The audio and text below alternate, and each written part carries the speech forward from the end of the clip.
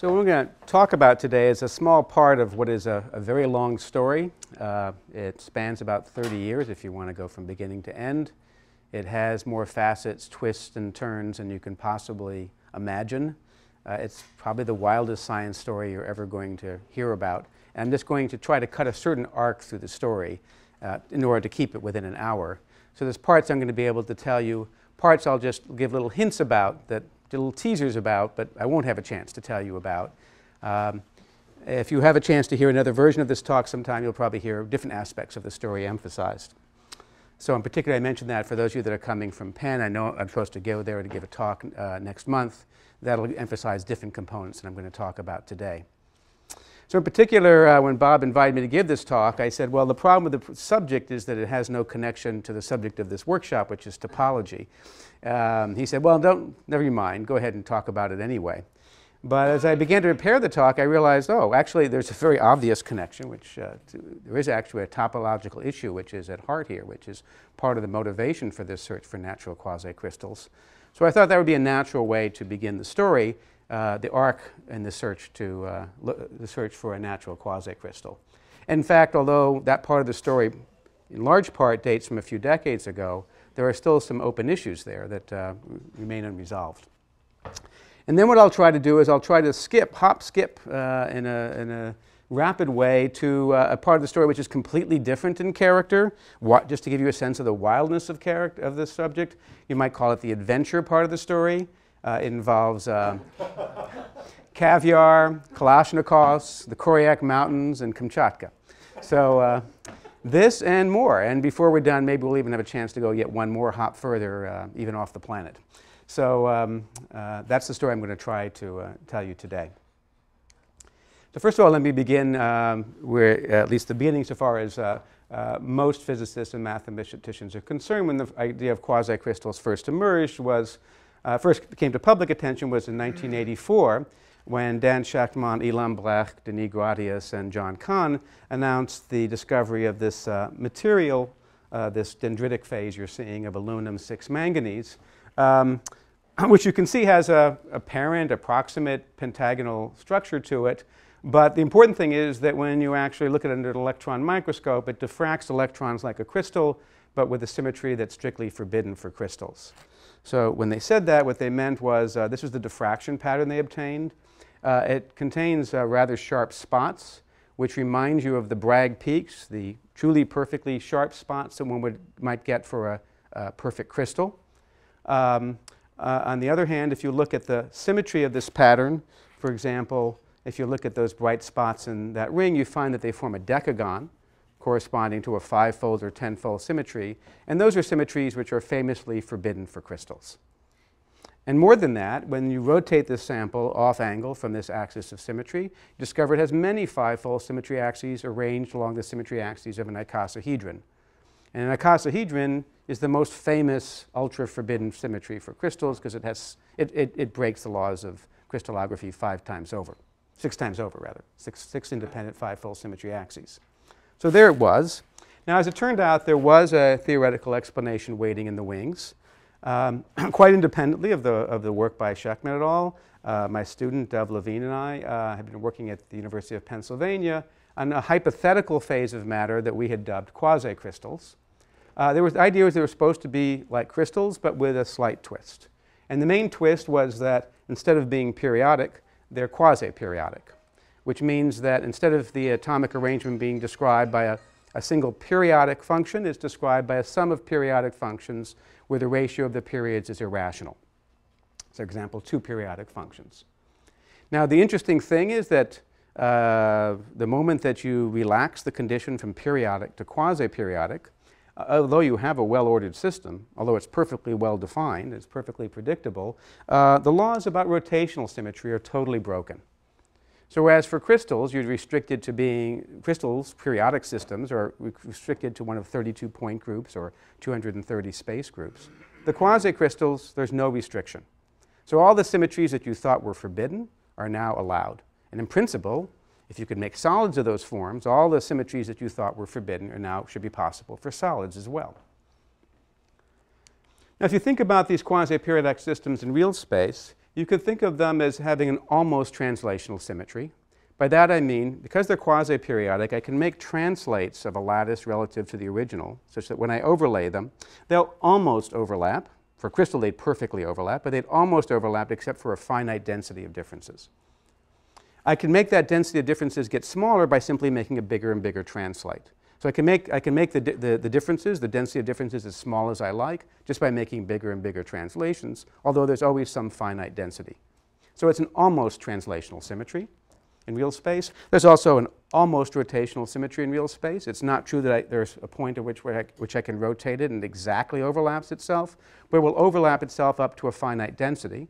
And if you allow me to choose a different point in the lattice, I can make that density smaller and ever smaller, as small as any bound that you would like, but always some finite density. So in real space, it's kind of a subtle difference from periodic in going from exact to almost symmetries. In reciprocal space, the story is much simpler to describe. The density is described just as for crystals, as a Fourier sum over wave vectors g, which lie in a reciprocal lattice. And the diffraction pattern is truly Bragg peak, just like for a crystal.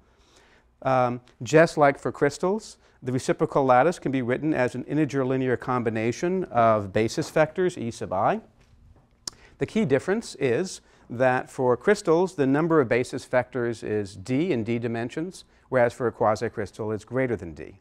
So for five-fold symmetry, for the icosahedral symmetry, for example, the number of basis vectors is 6, even though the structure lives in 3 dimensions.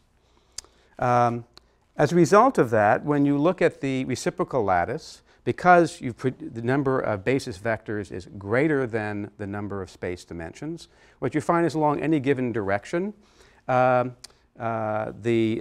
Bragg peaks, the diffraction spots, the G's, okay, lie at integer combinations of 2 incommensurate length scales.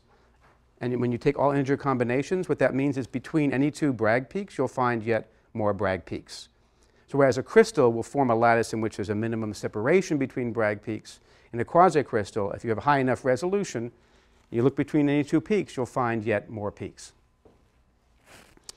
The number of vectors that you allow always finite? I mean, there's a notion of quasi-periodic and almost periodic in mathematics. Yes. So finite. Are you insisting that the frequency come out of a linear set which is dependent, so it's more vectors than the space dimension, but still finite? Exactly. Yes. Yes. So we're not considering continuum property. So one could imagine. So that would take us to yet another class of possibilities. And that number, that excess number of vectors can be any number? Yeah, it's set by the symmetry. So the minimum is set by the symmetry. So for example, for icosahedral symmetry, those 6 bases, you'd have 6 basis vectors, and they'd point to along the 5 symmetry axes of an icosahedron. If you want 147-fold symmetry in 2 dimensions, you can guess it's going to take 147 basis vectors. And that will determine, all the incommensurate length scales. That symmetry will determine the incommensurate length scales that you get. Now, the inspiration from this idea was the study of this pattern, which is the Penrose pattern.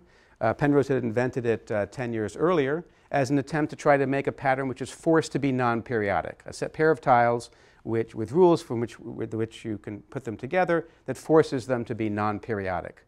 But what turns out to be the case is that it's much more special than that. It's really a quasicrystal. It's quasi-periodic. That may not be obvious by looking at it, so we can do these various tests, the translates in real space and the like, or we can simply do the Fourier test, look at the reciprocal space. So let's look at the reciprocal space. So this is the one where I want to turn off the lights. And can you get the ones in the front? So basically what I've done is I've taken this pattern, or a larger version of this pattern. And let's see, I'm not sure it would be better to go this way or this way. And I've reduced it on a slide, and it's going to act like a diffraction grating. Let's see how we do. Let's see if I can, what's the best way to do it? Okay, there you can see. So there's the diffraction pattern of it, and I hope you can see that, despite my shaking hand, that it has a 10-fold symmetry. And you can kind of begin to perceive the fact there's spots, and there's more spots, and there's more spots. That's a characteristic pattern of a quasicrystal diffraction pattern. It's immediately recognizable because of its Bragg peak structure and because of this incommensurability along any direction. So as an immediate, it's not hard to recognize one when you've got one. What's inside that? Oh, so this is just a slide, which is, if you were to look at it and I were to blow up in a slide projector, would just be a Penrose pattern. It's just that pattern. I just shrunk it enough that I could get a diffraction pattern that is good enough for the purpose. Yeah. And the rest is just a laser, using a laser. And how big are those compared with the wavelength of the laser? I'll leave that as you an exercise. You saw the size, you saw the distance. It's no different than a fur crystal. It's the same story as a, well, actually there is a scaling issue there. Yeah, I'll leave it for you as an exercise. It's not obvious because the structure is self-similar. That means that the pattern repeats itself in ever smaller scales. But I'll just show it for you one more time. If you really look closely at that pattern, the very innermost part of it, although it's hard for your eye to perceive it, at some point the spots are getting fuzzed out, and that's telling you something about the length scale. Okay. Okay. Now, to see in real space that it's quasi-periodic, it's one way of doing it, which I find useful, is to, and that's the way we first realized it, Dove and I realized it, was to put these little line segments to paint, to etch every fat tile with the line segments on top, every skinny tile with the line segments on the bottom. Then the Penrose's matching rule in this case, it isn't the way he expressed it, but Penrose's matching rule in this case reduces to the statement that I'm only allowed to put two tiles together if the line segments line up. And if you do that, you get this pattern. And if looking at this pattern, you weren't sure what you were looking at, is it ordered, is it disordered, what have you got? When you look at this pattern, it's absolutely clear that what you've got is something which is very well ordered. If at the moment I put a little tile on with a line segment along this way, it's obviously forcing a whole line of tiles, things to arrange along this line. So it has some kind of order to it. It's also clearly not periodic. What is it? Well, you'll find there's 5 sets of lines, each of them oriented along one of the edges of a pentagon. So that's telling, and they're all the same. Each set is the same. So that's already telling you that you've got something which is 5-fold symmetric. And then if you look at the patterns along any lines along any one direction, you find there's they only occur in long and short spacings, where the ratio of longs to short lengths is the golden ratio. And if you follow the patterns of longs and shorts, you know, long, short, long, etc., what you find is that it's not periodic, but in fact it's a Fibonacci sequence in which the ratio of the number of longs to the number of shorts is a ratio of subsequent Fibonacci numbers, which means in the infinite limit it approaches an irrational ratio, which means it can't be crystalline. Crystalline would have to lock into some rational ratio. But more than that, a Fibonacci sequence is expressible as a sum of periodic functions, where the ratio is the golden ratio. So it's quasi-periodic. It's much more. It's not random either. It's much more special than that. And once you know that secret, well, that sort of cracks the problem for you. Now you can begin. Once you know it's quasi-periodic, there's various ways of generating the pattern. For example, one way of generating the pattern is as a projection. A quasi-periodic function could always be viewed as a projection or cut through a higher dimensional periodic function. So this is just a discrete example of that. You can get this pattern by cutting in a certain way through a 5-dimensional hypercubic lattice, for example. A certain cut will give you this. And once you know that, you realize, well, why did I restrict myself to 5-fold symmetry? Why didn't I choose 7? Why didn't I choose 11? Why didn't I choose 17? Okay, there's no limit. It's obvious you can pick up any symmetry you want by this same procedure, and that includes the case of icosahedral symmetry in 3 dimensions. Now, just producing the structure is one thing. If you want to imagine atoms arranging themselves in that structure, you might ask for more. For example, it turns out for certain symmetries, like the Penrose example, you can find rules which constrain the way these can fit together, such that the only way they will fill space without holes is if they make that structure. So we call those rules matching rules, and those are more special. We know them for certain symmetries, we don't know them for other symmetries. We don't know if it's because they don't exist or we just haven't figured them out yet. But the cases where two cases where they're well known is the Penrose. That was what Penrose accomplished. That was what he accomplished, and we know how to generalize that for 3 dimensions with icosahedral symmetry. Now, there are various ways of realizing the tiles in 2 and 3 dimensions. I showed you the rhombuses. Penrose has another pair of tile shapes called kites and darts. There's many isomorphic ones. Similarly, in 3 dimensions, a common set which is used is 2 rhombohedral shapes, a fat and a skinny, but you have to make 2 versions of each. So there's really 4 fundamental units in the set. An alternative is the set I'm going to present here, which is, involves 4 units. And there's the rhombic triicontohedron, the rhombic icosahedron, the rhombic dodecahedron in yellow, and then just a plain old rhombohedron. And what you can see from this picture, and you'll see when I pass these around, is there's kind of Lego-like joinings which constrain the way in which they can go together. They can go together in some ways, but not others. I'll just give that to you. And you're welcome to pull those apart and put them together again, as you wish. And let me now turn on these lights again. And so the point about those rules is that they have the property that I can fill space following those rules, and the only way I can fill space following those rules is to form a 3-dimensional icosahedral pattern. So here I built a certain piece of it to give you a sense of what the structure would look like as you build it out.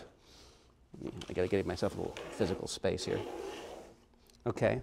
And so I've kind of done it in layers. So here's a layer that would come off. That's one layer that would come off. Then here's another layer would come off. So if I'm going along a symmetry direction, I could divide it into layers. And if you look at any one layer that you're seeing here, if you stare at them a bit, you'll come to realize eventually actually chorus can be cut through with planes, 6 different planes that cut through the 6 different directions. An analogy to what we were seeing in 2 dimensions for the Penrose with the 5 sets of lines. So there's planes instead of lines that cut through this structure, and these rules are enforcing the fact that the planes go continuously through. So these are kind of delicate. You're welcome to come up and look at them, but I don't want to pass these guys around. The last time I did that in Princeton, the first person I handed it to was John Conway, promptly dropped them.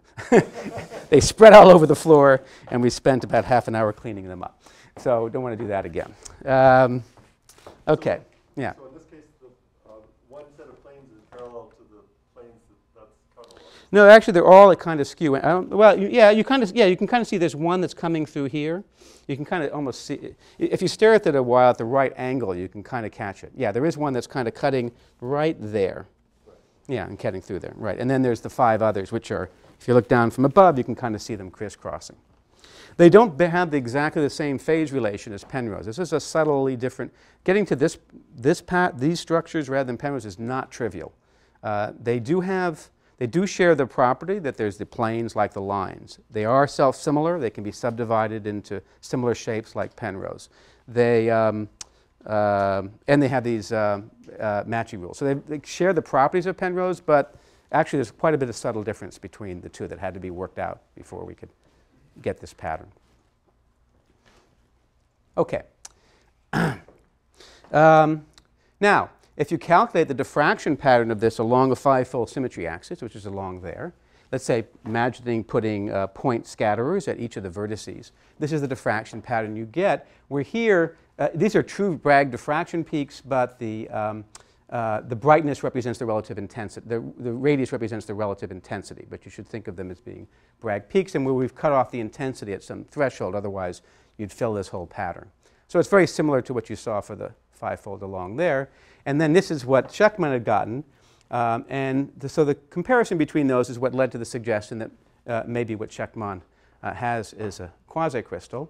And of course, I think as people know, he won the Nobel Prize in chemistry this last fall for discovering this material.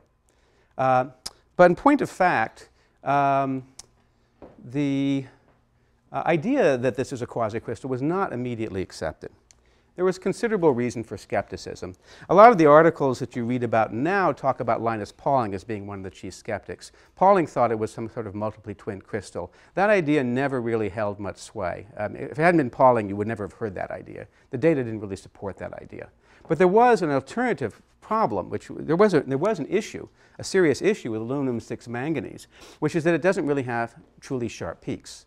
They look rather sharp to your eye in that picture, but when you really measure them in X-ray diffraction, they actually have a finite width. And that opens the door to alternative models. And a simple alternative model, in fact, one that Shechtman himself, I think, still talks about and still thinks is correct, at least for his material, is the idea of what's called an icosahedral glass, where you imagine there's icosahedral units which are packed randomly, but in such a way that they join edge to edge and they have common orientation. So that ends up producing a pattern of peaks, which, if you look carefully, there would actually be diffuse scattering. That would be hard to detect, but it produces a rather sharp pattern that is not easily differentiated from Schechtman's data.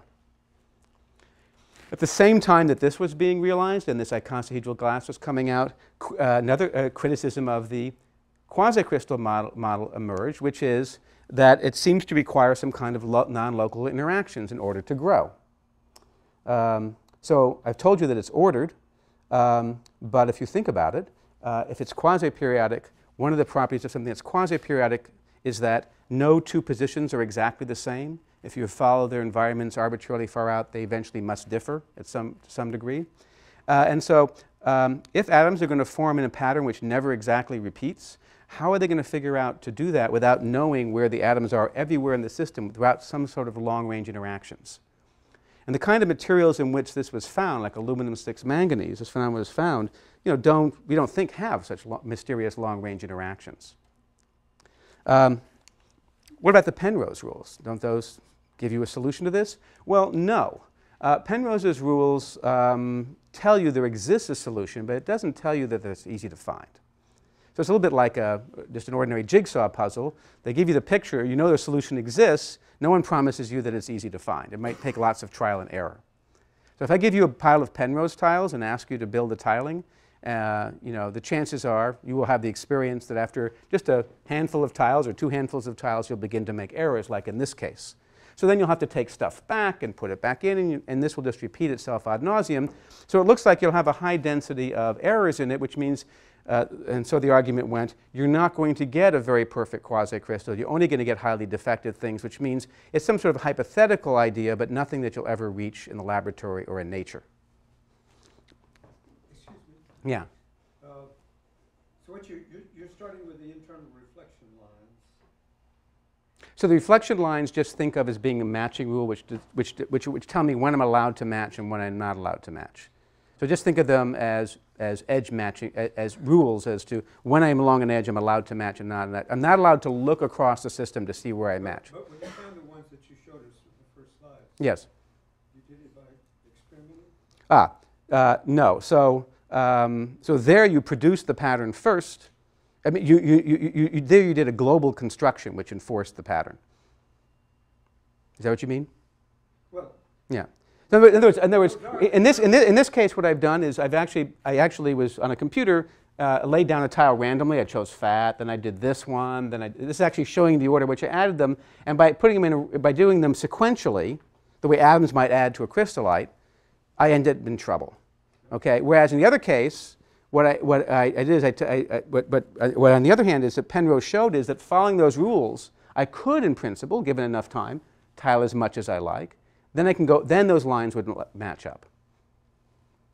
But to get them to match up, it appears as if I need long-range information.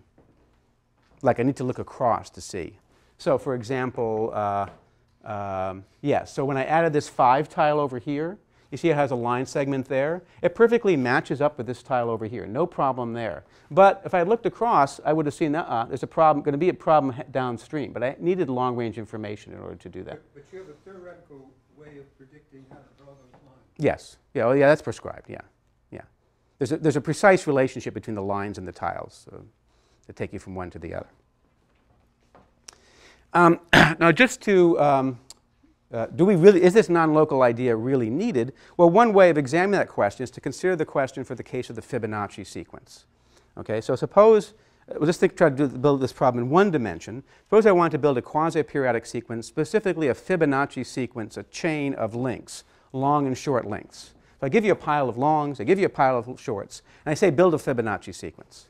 Of course, one way I could do that is just calculate globally what a Fibonacci sequence is, write out the whole thing, and then just put them along there. But then I'm using a global map. I'm using long-range information to answer the question. So what I'm insisting that you do is actually develop a set of rules which only look back, given a chain of a certain finite length, only look back a finite length and then make a decision as to what to do. Develop those set of rules. Now you're allowed to use the ideal Fibonacci as a guide to learn the rules, but once you've learned the rules, it ought to be self-sustaining on itself. Can we find such a set of rules? So for example, suppose I had gotten long, short, long, short, and I'm trying to decide what to do next. Well, if I look at the ideal pattern, I notice that shorts are always bounded on either side by long. So this is not a hard problem. What to add next? I obviously add a long, and that only requires local information about this end of the chain. So I didn't need to use any long-range information to answer that question. Yeah, so the idea is, can I find I don't mind if it's a finite depth, but I want it to be finite, and then we might disagree as to whether we like finite or how, we're satisfied or not. But unfortunately, the problem is going to be worse than that. The problem is I'm going to need infinite depth.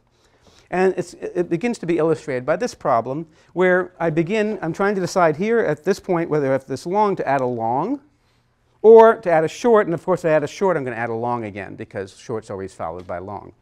So I go back to this point over here. I say, do I want long, long, or long, short, long? And I look at the ideal pattern. I say, here's long, long, and here's long, short, long. So they're both equally good. I can't make a decision based on that information alone. I have to go one back.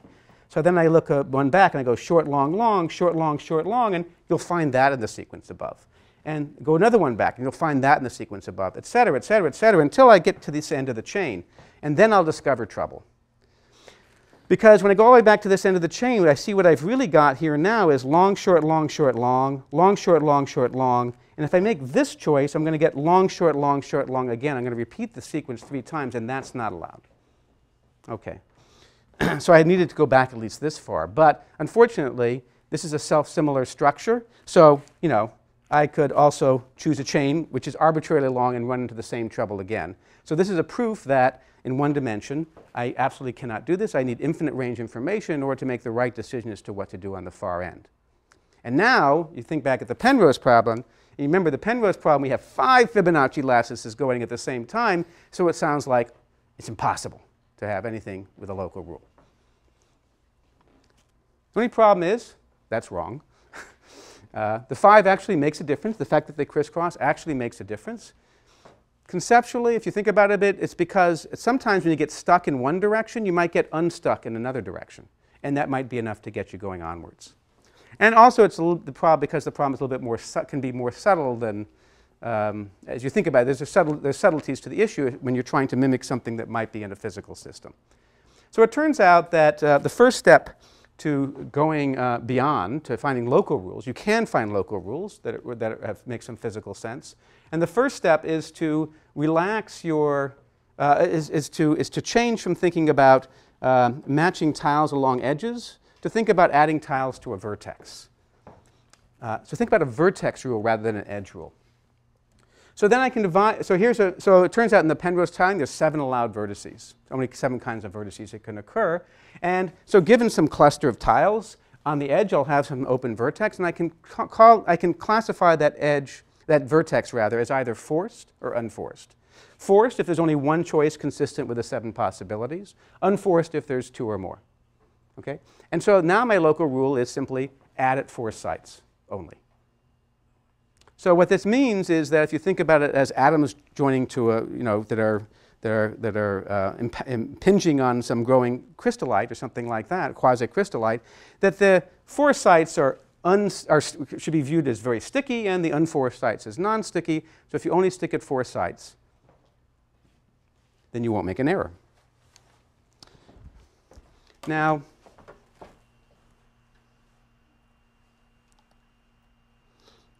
here's an example where now I'm switching from the lines. I'm going to use the Penrose arrow rules. They're equivalent. So this is more closer. This is actually what Penrose had introduced for his matching rules, not those little line segments, but he had introduced for the skinny side tiles. Oh, gee, I think it goes this way.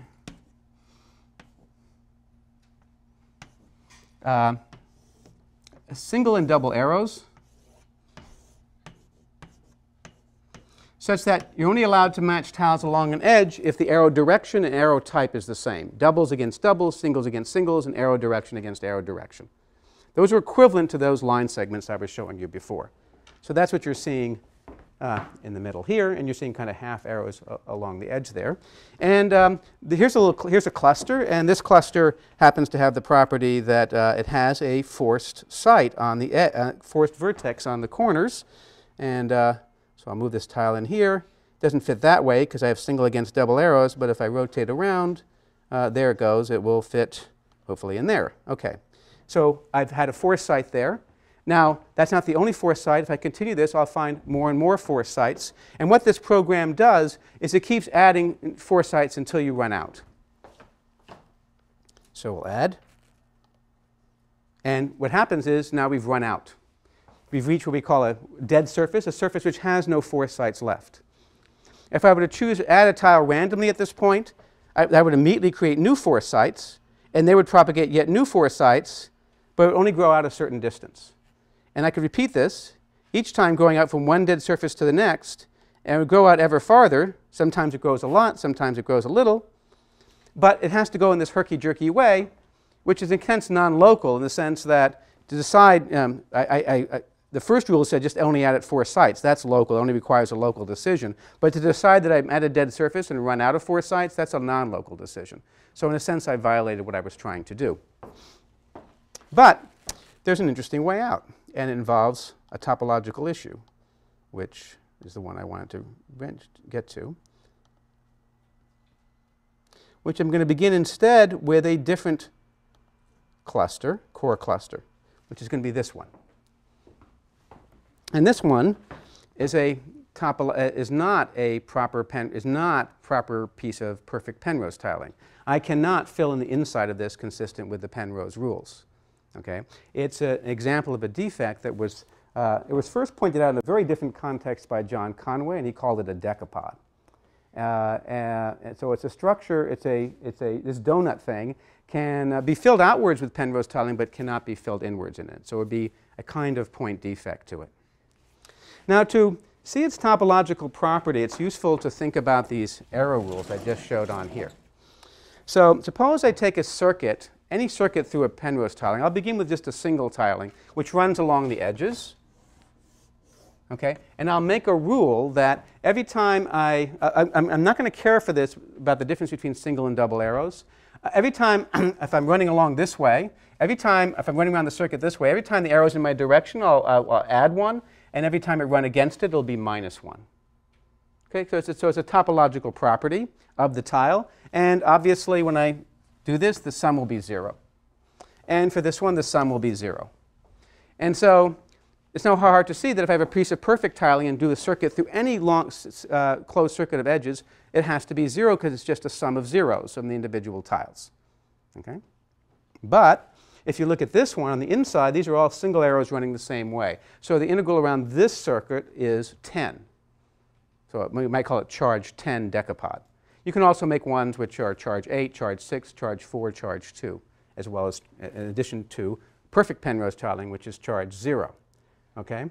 So now, and the same would be true if I went along the outer edges. Of course, it's a topological property that lasts everywhere. Now, the interesting thing here is, in this case, when I now make the rule that I again add to 4 sites only until I get to some dead surface, here's what happens. It runs off to infinity. Does it always run off to infinity in all directions? Yeah. Yeah. It might not run in some direction, but that was... No, it actually runs off to 0 infinity in all directions. Well, essentially because it never runs out of 4 sites. There's nothing to... when you watch these things grow, what you find is that there's... four sites tend to run in strips around certain parts of the outer edge of the tiling, and then they reproduce new 4 sites elsewhere. It runs out to infinity and completely fills space. So what that means is that this is a topological defect which has the nice property that with a simple local sticking probability rule, you can actually force things out to infinity just like for any crystal. Now that said, there's something mysterious about this which is not yet understood. Okay? This is a topological defect which has some kind of long-range influence on this system. It obviously has a long-range field associated with it, but we don't understand what it is. For example, topological defects like dislocations and disclinations have both a discrete interpretation and they have a continuum limit. This should have a continuum limit, but we don't understand what it is. We also don't understand what the analog would be for other symmetries. I can guess some simple ones, but in general, whether it exists for other symmetries in 2 and 3 dimensions. So there's definitely some interesting open issues here. But the important thing is that in principle, okay, there's nothing to prevent you from growing something which is perfect, which, as it turned out,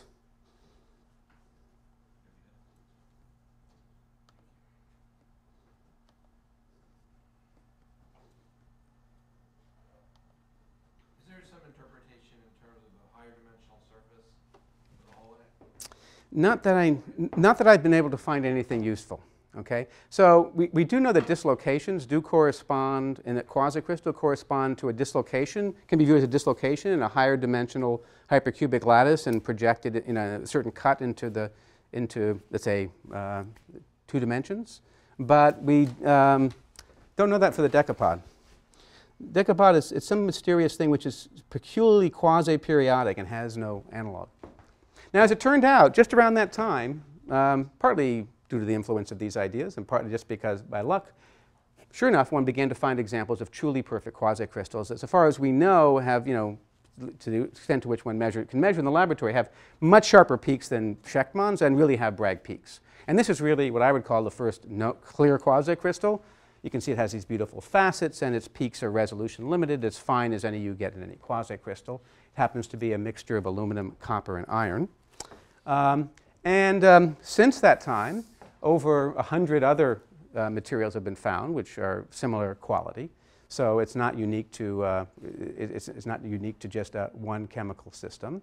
And there are even examples where one can literally trace in atomic level imaging, Penrose tiles on top of the tiling. So it looks, for all intents and purposes, as if we really have one of these ordered systems, just as described here. That said, again, because the subject has always been there's always been this sort of skeptical side to the subject. There's still been skepticism in the face of all this debate that somehow this idea is too complicated that nature could never figure out to do it. And so there is a competing idea that says that, in fact, all quasicrystals are somehow entropic rather than energetic. These ideas are suggesting that you could imagine, in principle, the tiling rules are saying in principle, you could have a system whose atomic interactions could, in principle, force it to be a ground state. The tiling is kind of a discrete analog of such a possibility. It shows it's possible in principle. But another point of view is it says that somehow nature never is going to do that.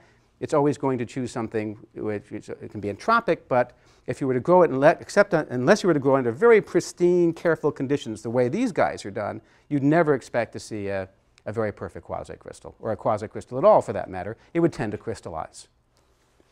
And under carefully controlled conditions, just the right composition, just the right temperature, pressure competition. So the question is, how delicate are things? And this is really what underlies the story that I'm talking about today, which is the search for natural quasicrystals. Because here's these 2 ideas. My own view has been, based on the things I've been showing you, that there's nothing that tells me that a quasicrystal can't be as stable and shouldn't be on the same footing as a crystal. And if so, how do we know that we made the first quasicrystal? Maybe nature beat us to the punch. On the other hand, if they're very, very delicate and can only be grown under where you can take full advantage of the entropic advantages in certain circumstances, then you would not expect them to be found in nature, because nature gives things pretty, you wouldn't expect to find them in nature. That was for me a chief motivation for this search.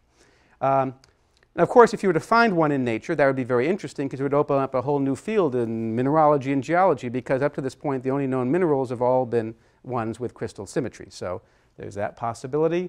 And if you were to find one that had been missed, that might suggest that there are geological processes that we don't yet understand. So there are a number of reasons why you might start this venture.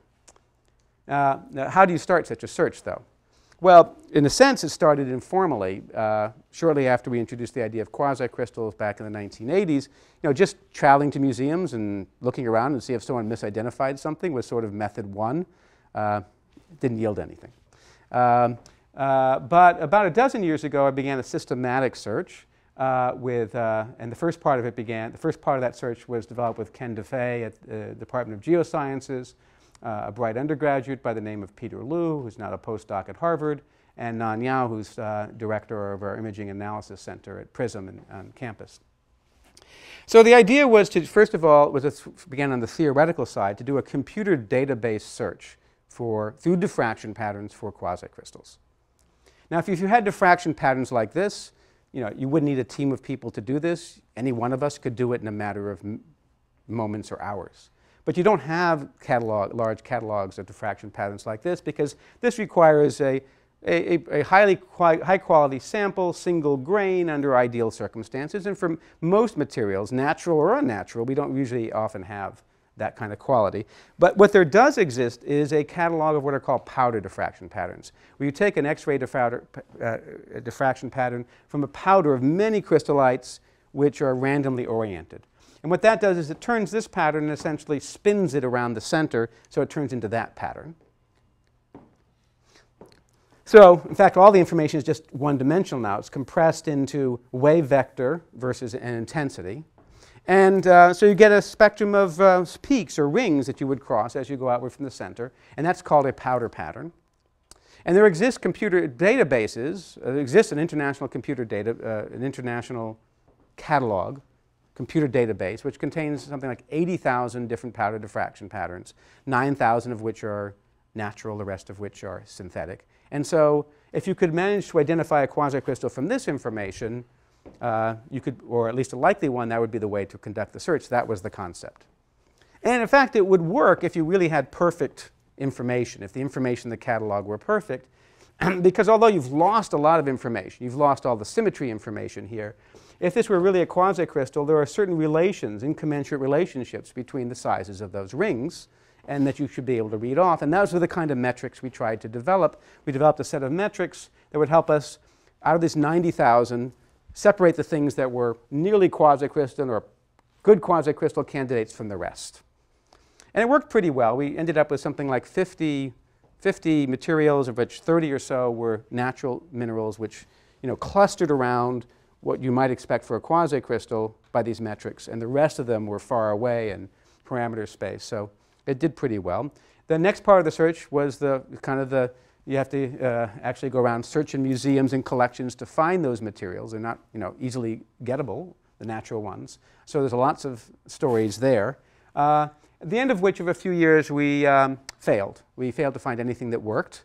All the likely things we found up to that point, we didn't find all of them, but all the ones we found, well, what turned out in the end was that when we actually went to measure the diffraction pattern more carefully, we found it wasn't well measured the first time. The catalog was an error.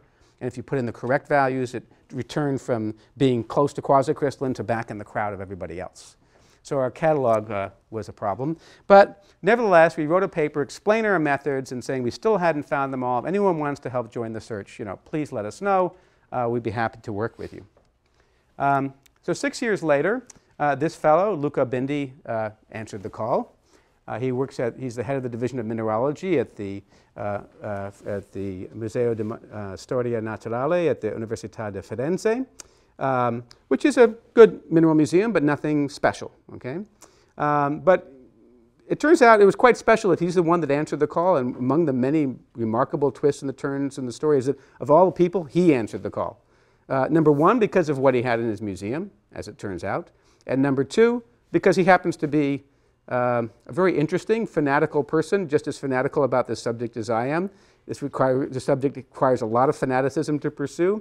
I won't tell you all, you're not going to hear about all the twists and turns, but believe me, there were many times when we were in a hopeless situation, and more than once he's the one that kind of dug us out of that hopeless situation by some sort of breakthrough or discovery. So it was really marvelous luck that he was the one that answered the call. The first year was spent hopelessly looking through things in our list that were in his museum and discovering one after another that they didn't come out right. And then he made a good suggestion, which was, why don't we look at the things that aren't in the catalog? He had some things in his museum that weren't in the catalog at all. Why not look at those? And then we began to look at them. We looked first at one that chemically was closest to known quasicrystals.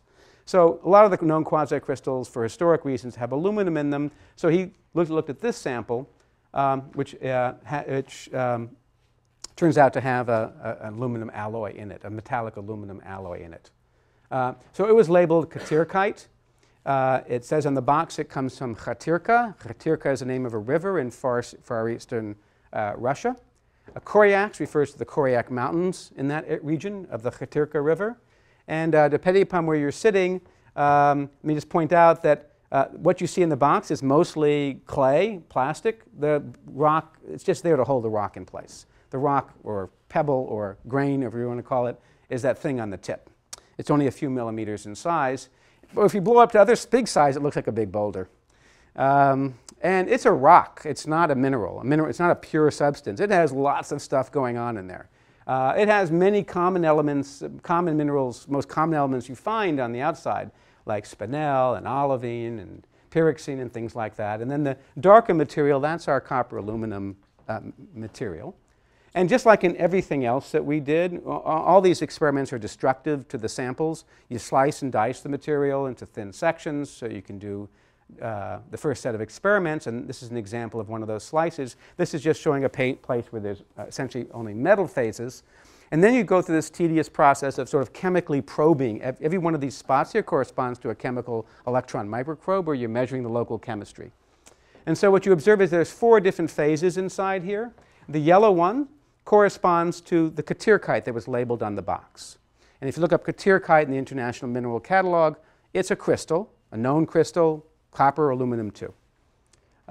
There's a red phase, and that turns out to be cupellite, again in the International Mineral Catalog, again a known crystal, copper, aluminum. And then there were 2 phases, the green, some mixture of aluminum, copper, iron, and the blue, some mixture of aluminum, copper, iron, and those were not classifiable in the International Mineral Catalog, so those were obvious targets to go for. To go for them means you now take this thin sample and you try to punch out one of those tiny little things and see if you can capture enough of them that you can do an X-ray powder diffraction pattern. And that's what he did. And he sent them to me. The green one came out clearly bad, and the blue one came out, yeah, as good as the best ones we had found up to date. So worth looking at more closely. So the sample made its way to Princeton. We're in our PRISM laboratory. Although I'm normally a theorist, one of the joys of this subject is that I get to be experimentalist in part of this subject. So we had some fun getting this thing off of, getting these grains apart. Some of these grains were thin enough that we could do diffraction pattern on them. And when we did that diffraction pattern on them, which was an interesting morning, the first thing we found was a pattern on top. Just a gorgeous, gorgeous quasicrystal diffraction pattern. It's overexposed, so you can't realize how gorgeous it is. This is much, much better than Sheckman's pattern. Much more perfect. As perfect as anything that we make in the laboratory. And then when you rotate the samples at off angles, you could eventually find the axis. So icosahedron has 2 full symmetry axes and 3 full symmetry axes. You got the whole thing. But again, much more perfect than the original samples. You know, the degree of perfection that really requires a strict control in the laboratory. But look, oh, I'm sorry, and then we did the composition. So we measured the composition of it, and it turned out to be this composition, which, if you have a good memory, you've seen before. It's the same as that one. It happens to match up exactly to within the limits as the first so-called high-quality quasicrystal formed in the laboratory. In fact, this is a material that had been very much studied at Penn when I was there. And I had a sample of it. I still have a sample of it on my desk. And we could actually compare, therefore do a differential comparison of its composition to this one. You couldn't really resolve the difference. So it was as good as really the best sample we had, but it was not made under anything like pristine conditions. It's there in the middle of this rock, and there's all this complex stuff going on here. Somehow, something has managed to make this under conditions that we would never, ever have thought to do in the laboratory. Wouldn't even know how to do in the laboratory. So we could share that we found a quasicrystal, but we also had immediately a mystery, which is how did this form? How did nature manage to do this? So that began sort of the second stage of the story, which has lasted several years. How did nature manage to do this? The first people we consulted with were Lincoln Hollister, who's in our Department of Geosciences here, a well-known petrologist who works on lots of terrestrial and lunar materials. And soon after, he introduced me to Glenn McPherson, who works on meteorites, and told him the same story I told you just now. And they both had the same reaction, which is very interesting, but unfortunately, what you've got there is impossible. And what you've got there is a piece of slag. Slag is a 4-letter word for human waste product, industrial waste product, like from an aluminum foundry or something like that. And I explained to them, no, no, no, we know quasicrystals exist, and we've made them in the laboratory. And they said, no, no, no. The quasicrystal part of the story doesn't bother us. What bothers us is that you're telling us that there's aluminum metal in your material. And aluminum has a voracious appetite for oxygen, strong affinity for oxygen, more than almost any other element. So we don't find aluminum metal in nature. We work really hard to remove the oxygen from aluminum. There is no natural aluminum. It's only way, so that's why we think it comes from downtown Berlin and not somewhere off in the middle of the Koryaks or something like that. So that was discouraging, and probably if I were a geologist, I would have stopped at that point. But and if Luca were not fanatical, he probably would have stopped at that point. But I think neither of us were completely satisfied with the answer, because there were some things about the material I haven't told you about which made us suspicious of this idea. Plus, even if this were right, I still wanted to understand how it was done by accident, because normally in the laboratory we have to work really hard to accomplish the same thing. So at this point, the investigation broke into two parts. One part which is really a detective story, which is how did the sample come to be in this Florence museum? Did it really come from the Koryak Mountains where the box said it did or not?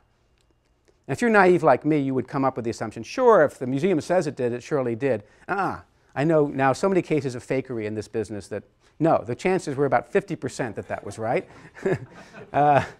And the second thing is more of a scientific investigation.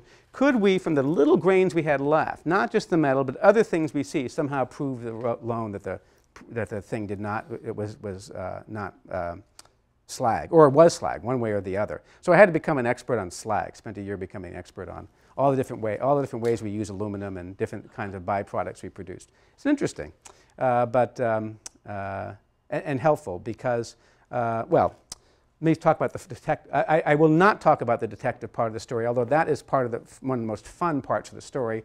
And just to give you an impression of the parts that you are missing, what was involved in this detective story included things like secret diaries, super plumes, smuggling, secret Russian lunar samples, gold prospecting, there were KGB agents and death threats, lightning, fakes and fakers, Cuban Missile Crisis.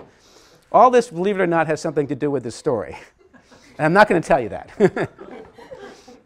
But in the end, to jump that, we did find, after about a year and a half, through all kinds of circuitous means, all that and more, we actually did find the guy, the person who actually picked that rock out of the ground for the first time, back in 1979. This is actually a picture from 1989, and this isn't the same spot, but it's representative. That's what it looked like 10 years later, and it's rough. It's it's basically the same thing. Gives you the sense of the scene. His name is Valery Kryachko. He's not an academic. He works in sort of the mining industries, broadly defined, in Russia. And he was completely surprised that the rock that he had found in 1979 turned out to be of any interest at all. He explained to us how he had been sent to this river in far eastern Russia, the Listventovia stream, which was a gold panning area, to look for platinum. He was sent by the Institute of Platinum to look for platinum. He spent several days there sifting through clay, and you'll see an example of that clay shortly, and failed to find any platinum. He did find some odd little pebbles and grains, and he brought them back to the head of the Institute of Platinum, and that's the last he heard of them since 1979, until we contacted him in 2010 and told him that actually they were much more interesting than platinum. And then he got very excited, because by this point the announcement that we had found quasicrystals in a rock that was purportedly from Russia had been announced, that had come out in Science, and it had gotten a certain amount of play in Russia because it was a Russian sample. So he had heard that story and had no idea that he was connected to it. So he was very enthusiastic and eager to provide whatever help we wanted, and that turns out to be crucial to the story. In particular, he pointed out for the first time exactly where on a map this material was found. So here's where we're talking about, where this pincushion is. This is Alaska. This is far eastern Russia. Wasilla is somewhere like here. So if you go out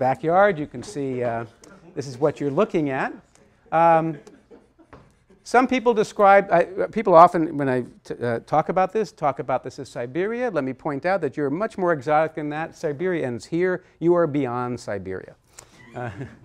This is all the Kamchatka Peninsula. It's divided into this lower portion, which is the part most people are familiar with. It's the part that has volcanoes.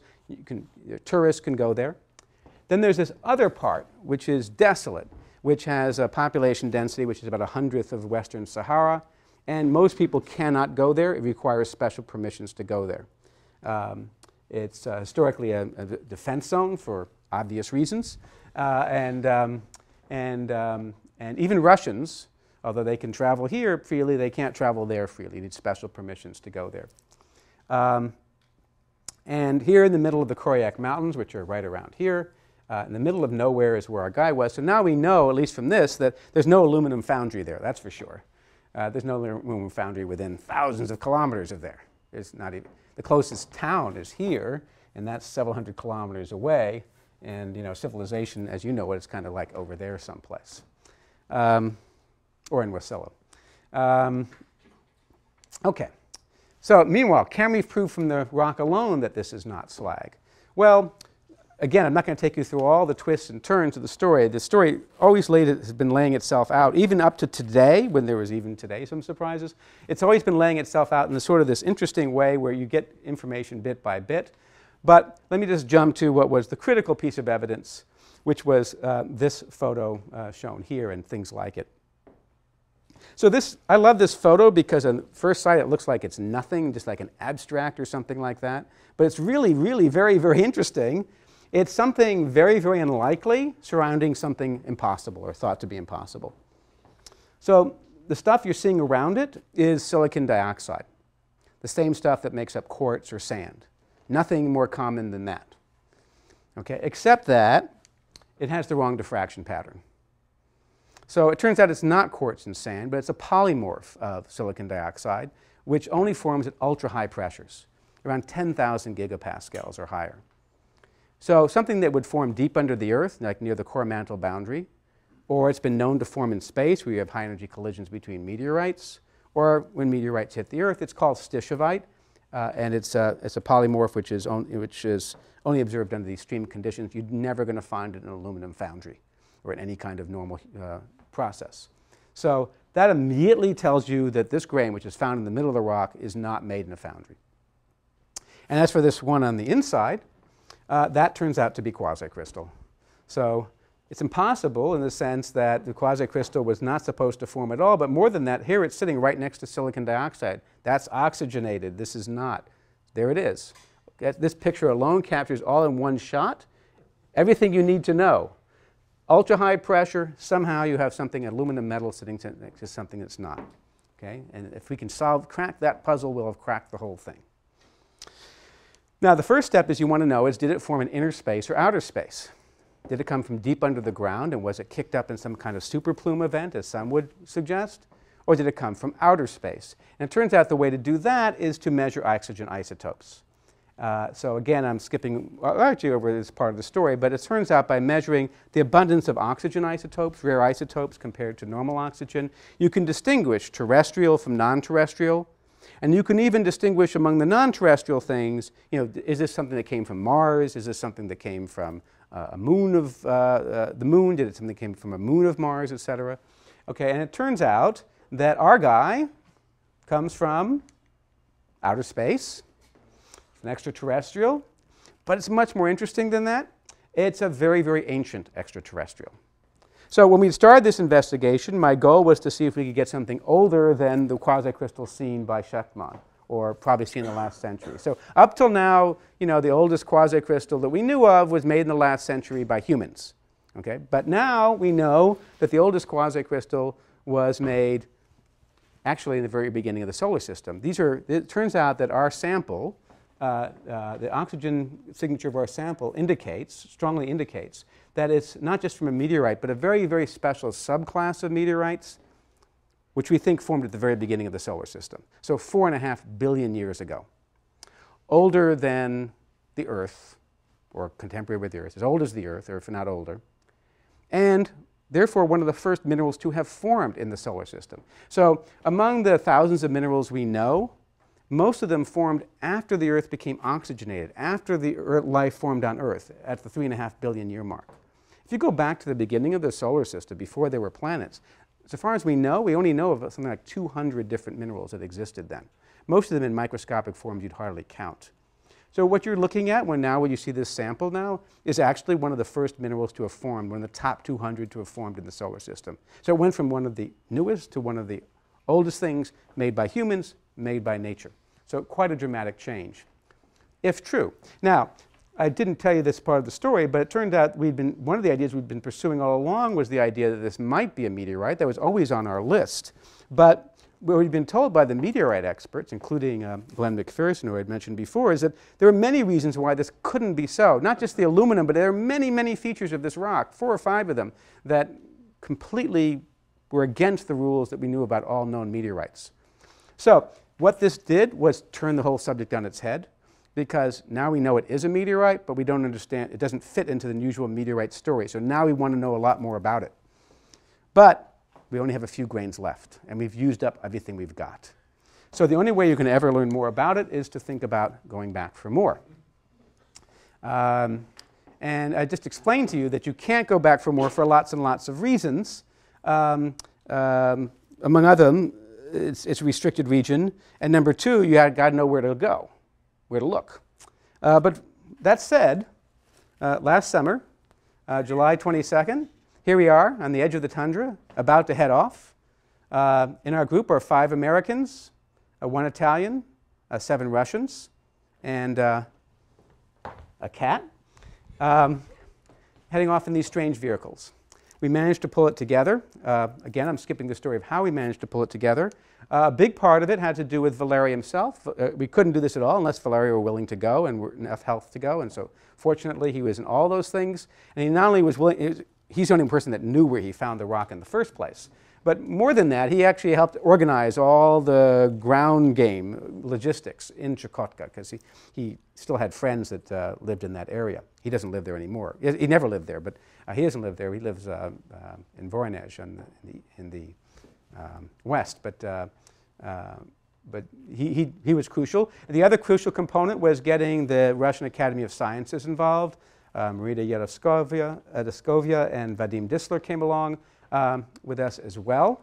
We brought along, we had these 2 drivers, Bogdan and Victor.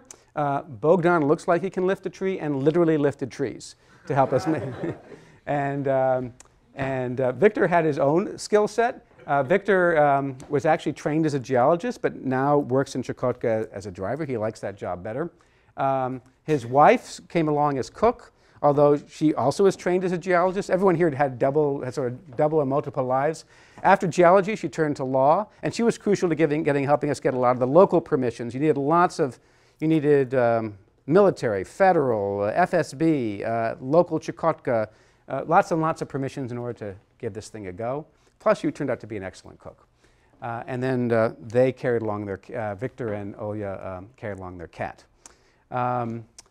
Luca, who normally does not work in the field, he's a laboratory crystallographer type mineralogist, but he came along. He was critical because he actually knew what to look for and has these marvelous eyes that can pick out of a pile of dirt something which is interesting. And he was just remarkably reliable at that.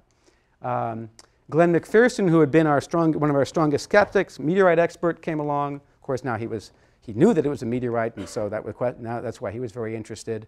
Chris Andronikis, who is a geologist from Cornell, is a structural geologist.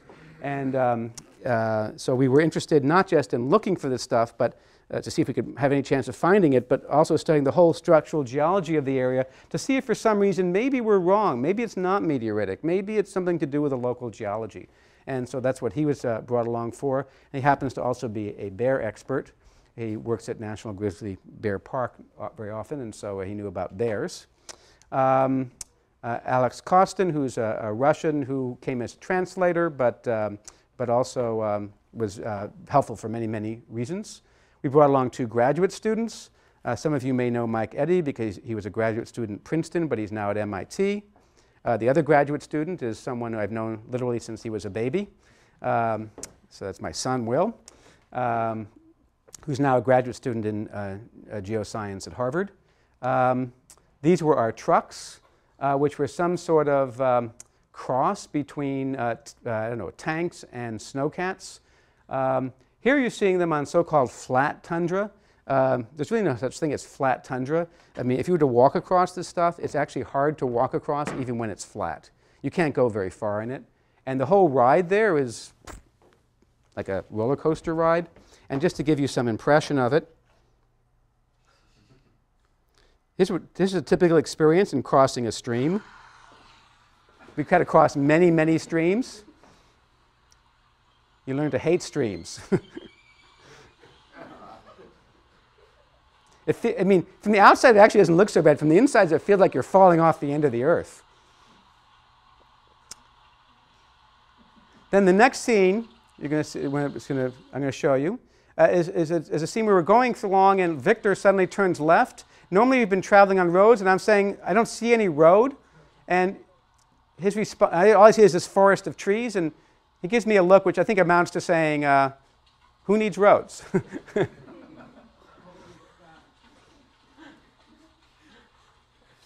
So although the trucks may seem invulnerable from this picture, I should warn you that they actually were very vulnerable. We had all kinds of problems with them. The motor had to be put together several times. Here was the most dangerous crossing the Katirka itself. You know, because this is all tundra and permafrost, you don't know how deep any river is when you're going to cross it. It changes from season to season. So we weren't quite sure if it was too deep for us. And further, it wasn't clear whether or not we floated or not. These were supposed to float, but then there were arguments about whether we weighed down too much to float, and did we float? All I know is we made it there and back. We did manage to make it.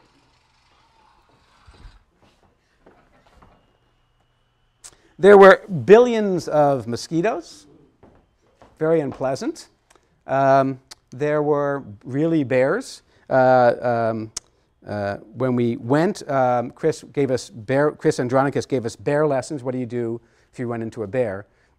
The answer is you die. But you can do a couple of things before that happens, to try to discourage them. But he told us that if we see 2 or 3 bears, are very shy. By the time you see them, you've had it. But and they're pretty fast. But he told us if we saw 2 or 3 of them, we should be really concerned. We're in intense bear country. And we saw 20 bears on this trip. And fortunately, none of them at very close range. But there were bear tracks right around our camp, you know, huge bear ones. And so we did have to watch for that. There were also some unusual treats, like, you know, Victor and Bogdan would fish salmon out of the stream and make caviar. So we had caviar with mosquitoes for breakfast. There were Kalashnikov lessons. Here's us where we were camped was about a mile or so from the stream. So these are all areas which could contain bears. But the idea was if you stayed in groups of 3 or so, they weren't supposed to bother you. So far as I know, that's true, but I don't want to test that experiment too often. Here was the stream. Of course, you get to the stream, it's been, what, since 1979, since Valeri's been there. Is he going to find the spot? Well, it wasn't so obvious for the first few hours because a lot of things had changed, as you might imagine. But we actually did find the spot. So this is in the background. You can see there's kind of this clay bed there behind us. This is Valeri and Luca, and we found the spot. And that's when the work began in earnest. We're not wearing camouflage. We're actually wearing mosquito netting, which happens to come in camouflage gear. Camouflage-colored gear. We're not trying to hide from anything, so far as I know. Well, it would be nice if we could have fooled the mosquitoes, but nothing helped. You know, a few seconds is about as long as you could stand without having that gear on you of some kind. It was really pretty awful. That part was definitely awful. So then the work begins in earnest. First of all, a team, most of it will, begins digging for this clay up and down the stream, different areas. We dug out about 1.5 tons of this clay. Part of the team, next part of the operation, I'll show that in a moment, involves panning.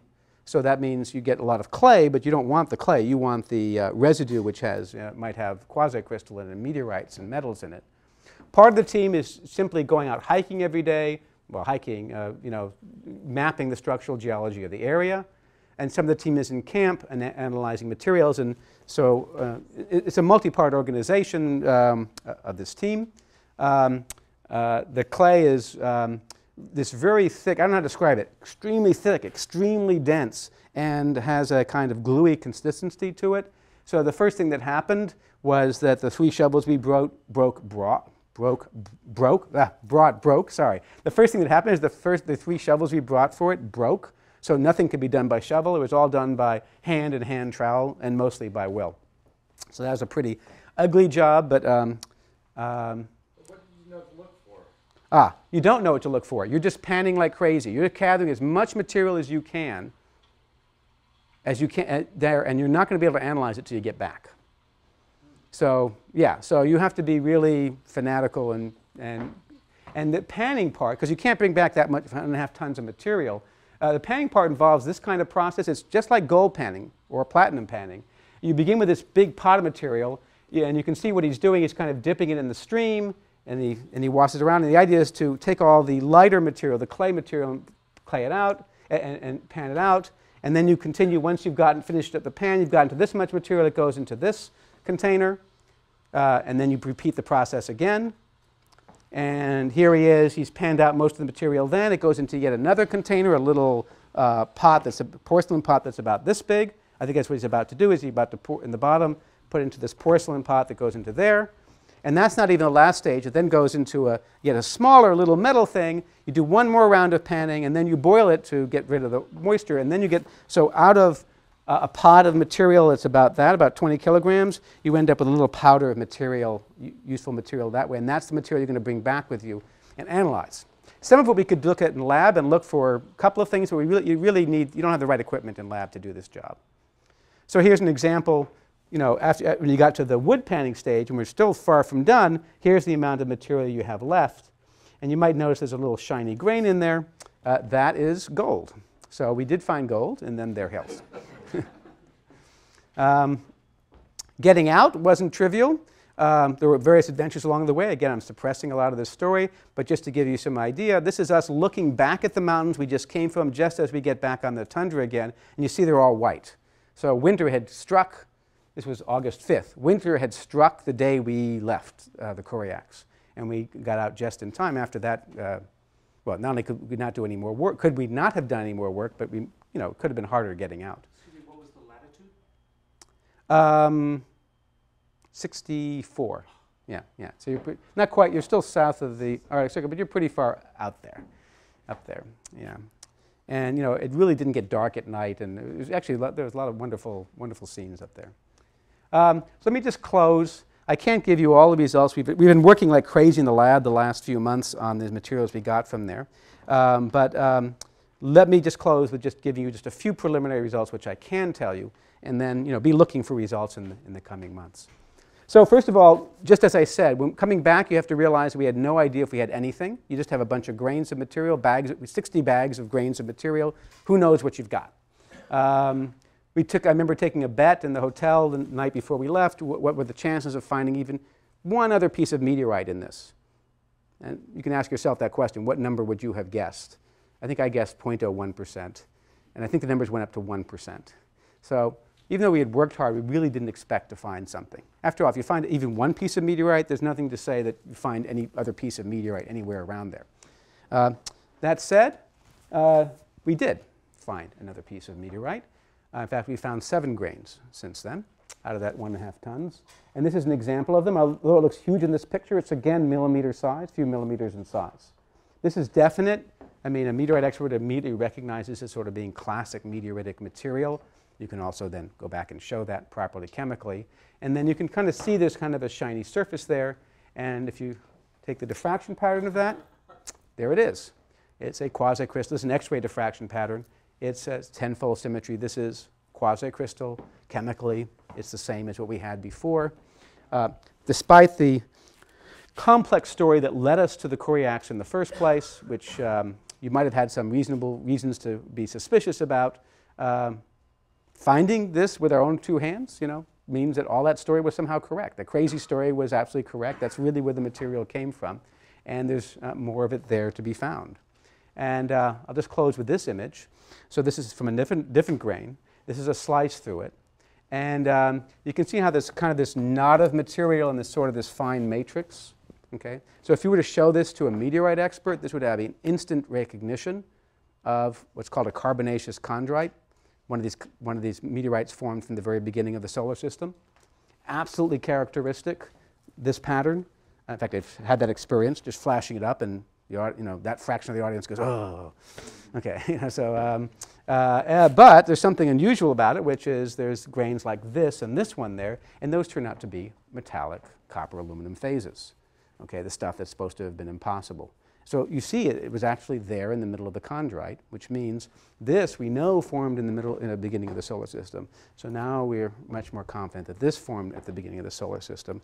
That plus other evidence, which I haven't prepared here, is enough to, I think is letting us now piece together a story of providing us more and more details of how this material might have found. There's still a mystery how you would manage to make such a thing, but whatever it is, that mystery is telling us something about processes that occurred at the formation of the solar nebula or shortly after that we didn't know existed before. So that's going to be a byproduct of this search for natural quasicrystals in terms of this material. Of course, the search doesn't have to finish there, and at least as far as I'm concerned, will not finish there.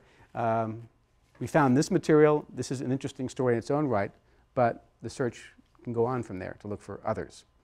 So I'll stop there.